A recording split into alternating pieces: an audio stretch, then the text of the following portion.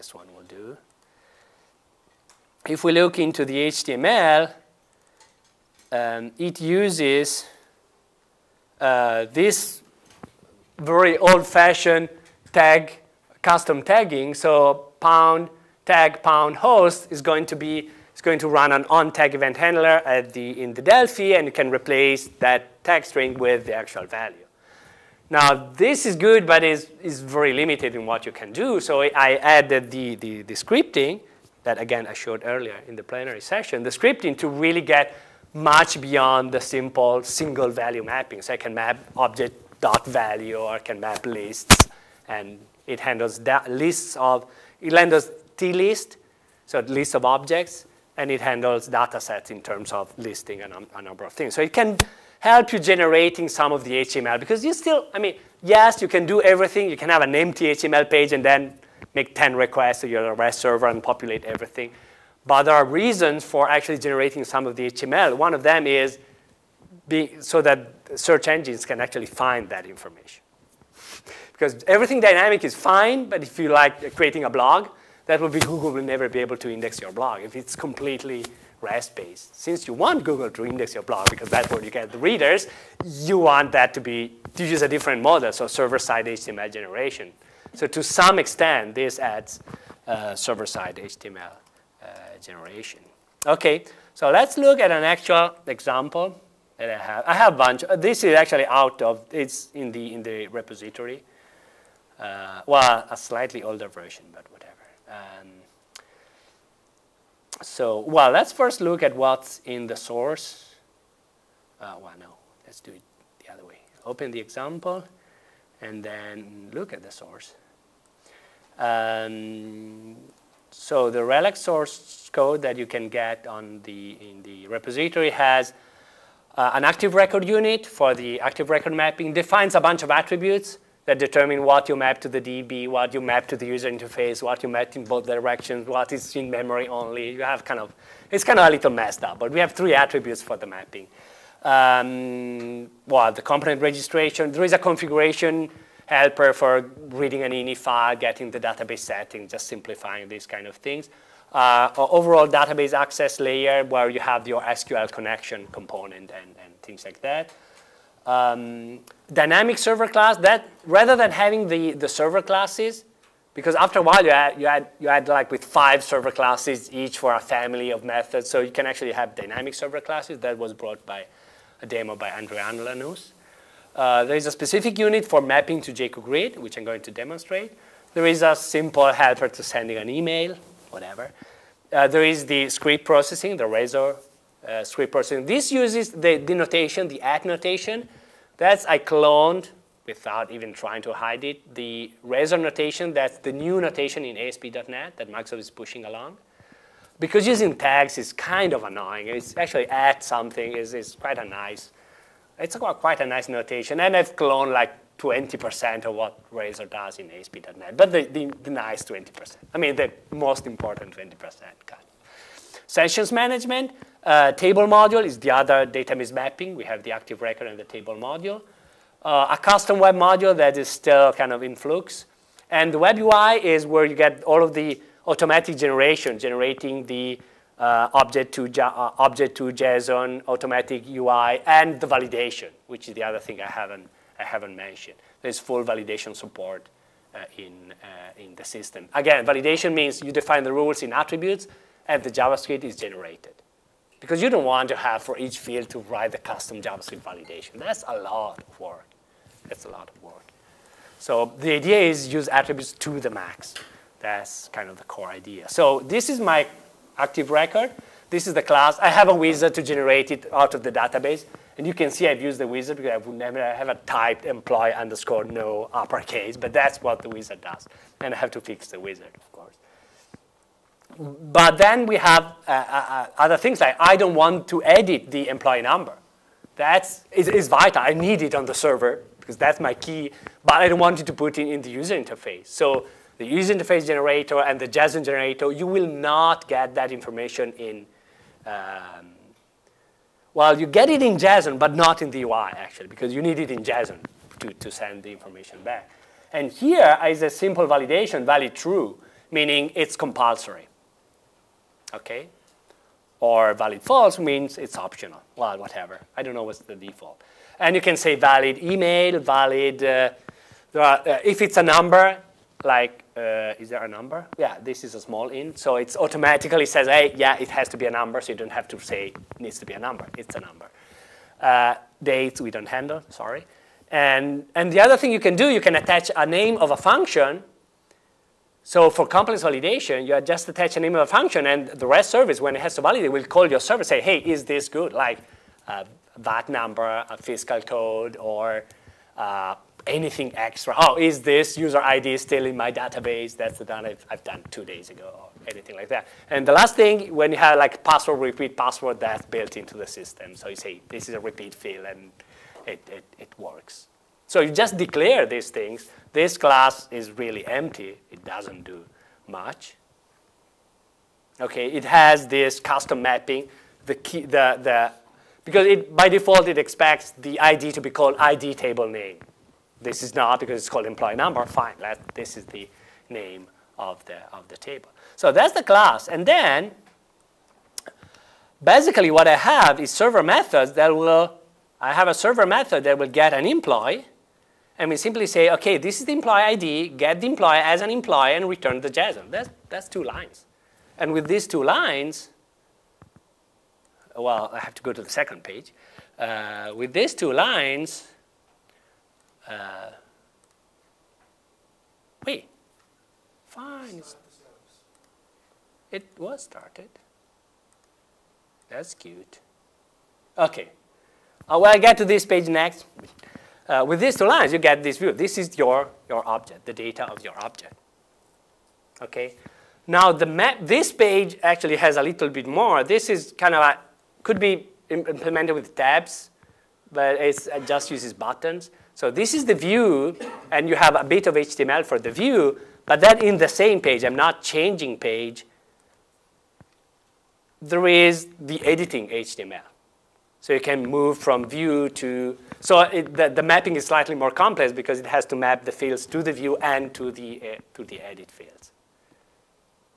Of course, you can change everything, but this lets you update while create. It doesn't make much sense. But create a new object or update the object. So let's call him Johnny, and we just do an update. And we'll update and get back to the view page. And there is some default JavaScript that does this little bit. So you just have to kind of copy and paste it around. But that's out of basically this function to get it and this update function. And what this does, it reads the data from the database. It reads the JSON object that is sent from the JavaScript with the update data. And then update will generate the SQL update statements. So get the original values from the database, apply the updates from the user interface, send the new object to the DB, and that's it. So it's 3 lines of code. Okay. Now, the other thing that this program does is showing the table. And that's actually quite nice, because if we get back to the employee list, we have this table. This is paged. We should go for a smaller page. So we can actually move from one page to the next page. It allows sorting on each field, decreasing and increasing. OK. Well, and then when you click, you get into one of the details. So, and this is page, so it could be 1 million records. And you can just even page through them and do. But when you sort, it does another query. So the data is not kept in memory. It really generates new database queries every time. The idea, now this is kind of an aside, and I have like 2 minutes for it. But I've been using instant objects and other object relational mappers and other things like that.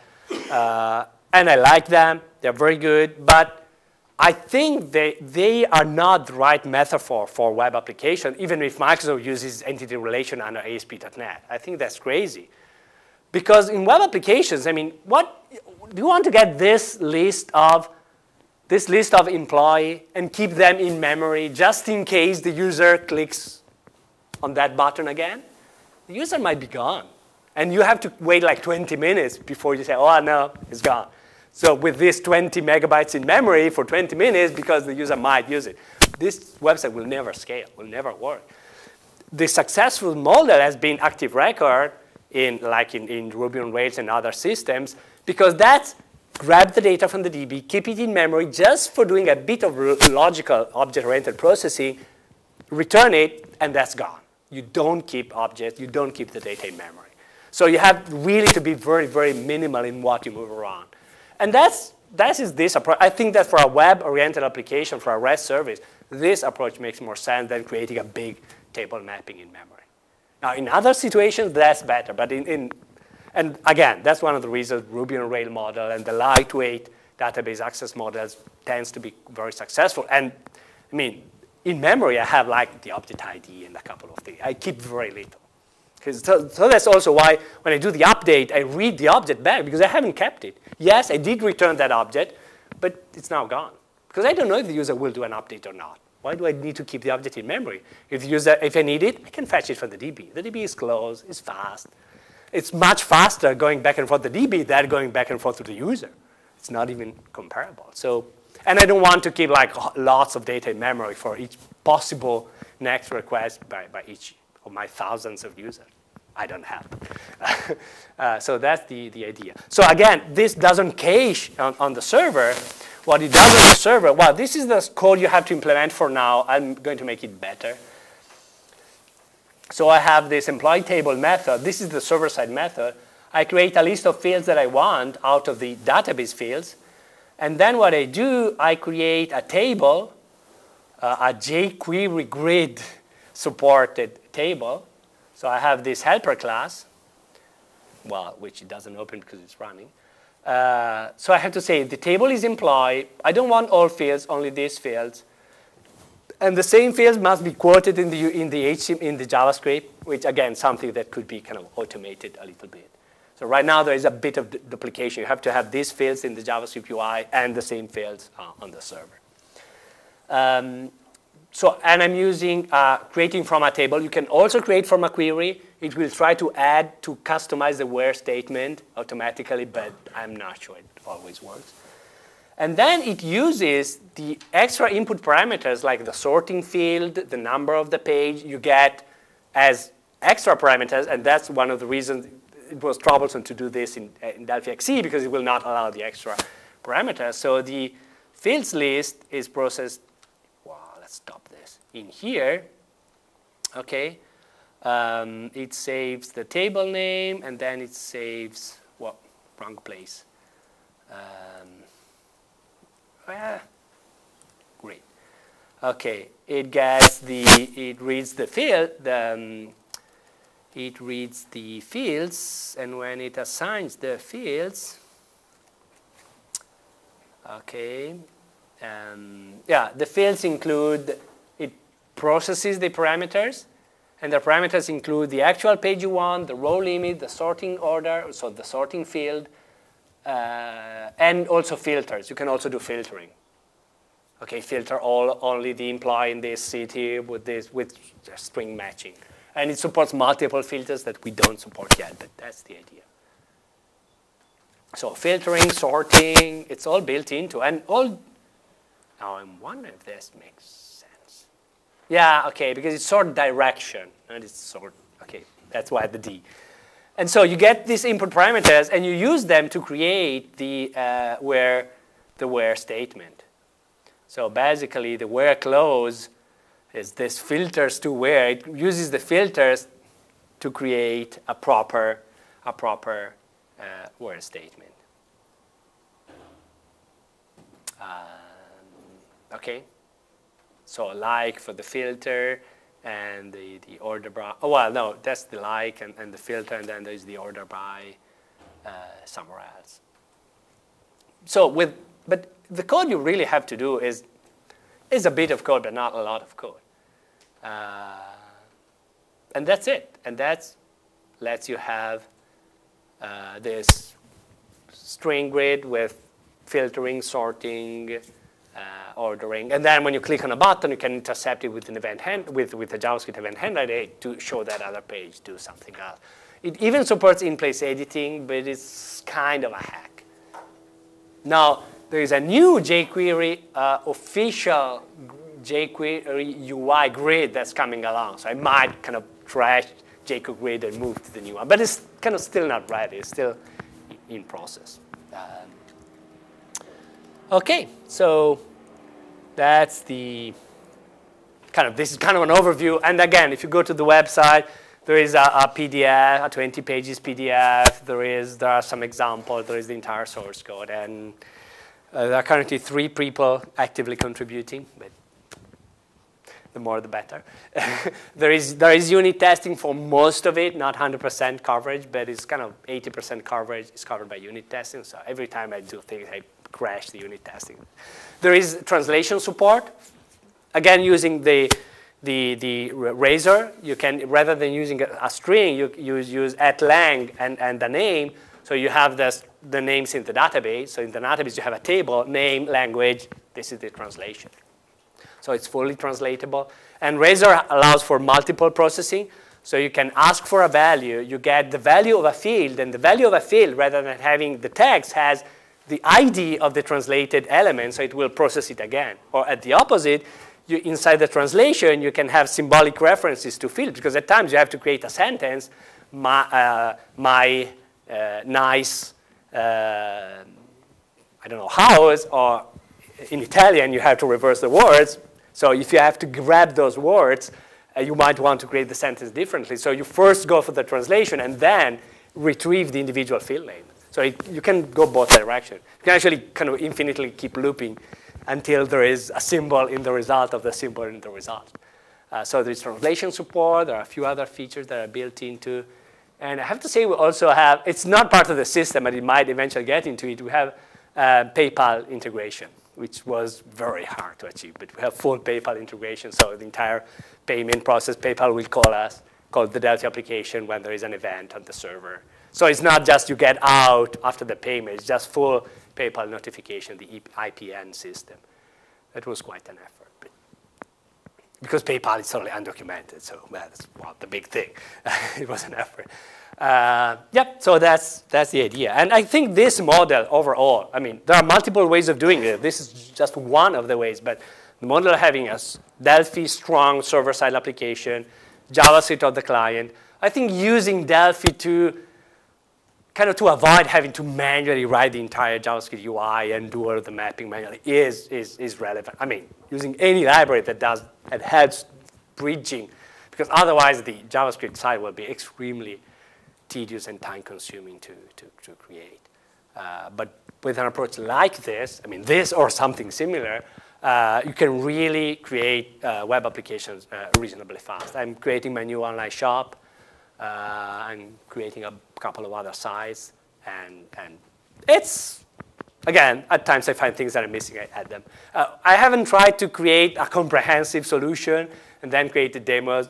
We implement features as they are needed. So some areas are lacking because we don't need them. Someone needs it. Well, we can go ahead and put it in. So it's really a minimalistic approach. But it's okay. I mean, I don't have extra time for building the best framework. I'm building something that works for what I need. That's the idea. OK, well, email is always good for any questions, so feel free to ask.